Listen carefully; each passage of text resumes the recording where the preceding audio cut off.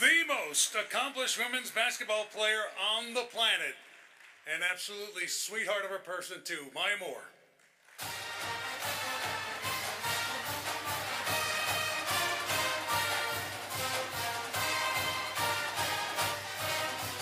Wow. All right, rookie initiation. I get to follow Coach. If I had the honor to play for so many great coaches, but I would have had a blast playing for you, Coach Lamb. That was awesome. Um, First of all, this is really fun. As you guys saw in the video, I was tired just looking at all that. I've played a lot of basketball.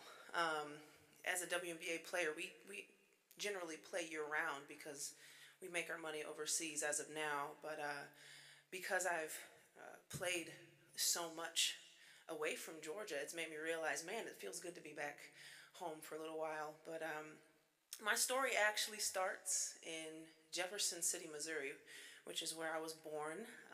Fortunately, tonight I've got three of the top folks that helped raise me for the first half of my childhood here tonight. My godparents, Reggie and Sherry, and my great aunt, Janet, a.k.a. Hama.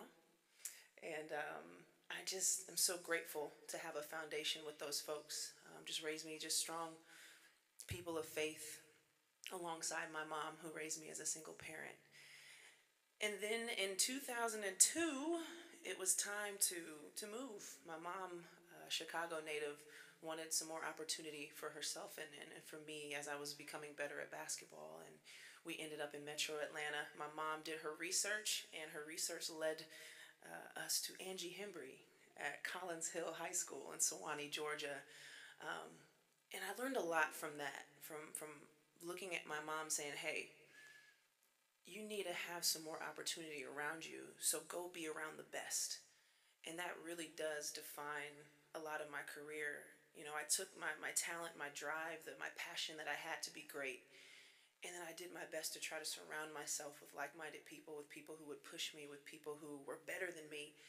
And it got me here today. And so I just want to say thank you to Angie Hembry, and as well as Tracy Tipton, who was the assistant coach and then head coach for the second half of my high school career in Sewanee, Georgia. And we did a few things, didn't we? We only lost 4 games in 4 years of high school, so that was a hard thing to do. So thank you to you two women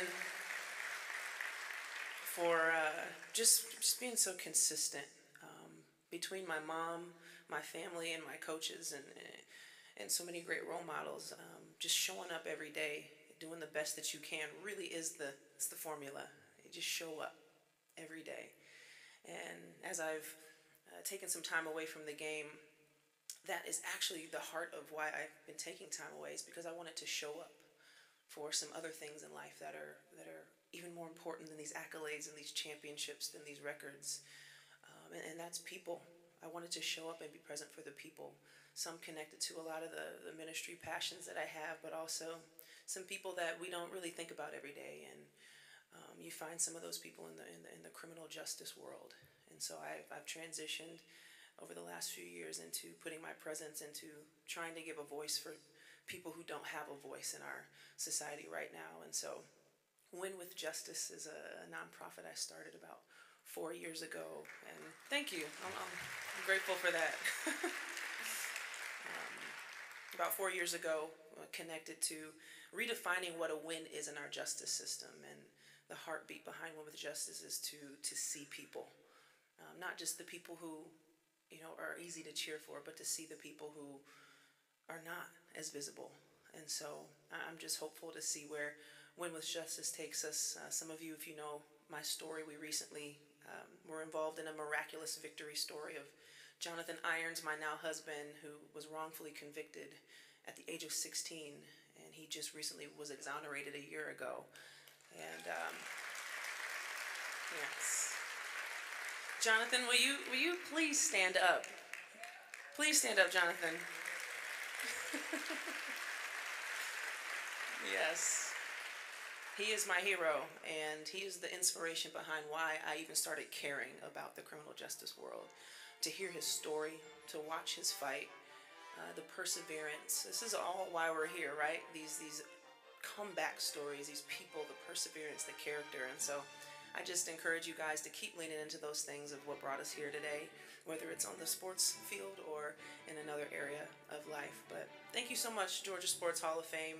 It's so fun to celebrate right here back in Georgia. And I really am grateful to be a part of this group. It's just an honor. I'm humbled. Thank you so much.